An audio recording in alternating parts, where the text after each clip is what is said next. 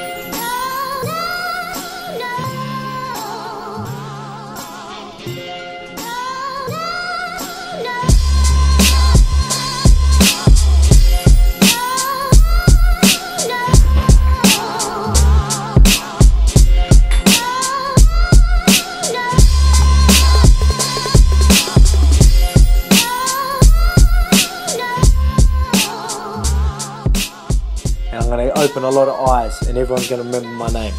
And I can't wait to go out there and show the world what I'm made of.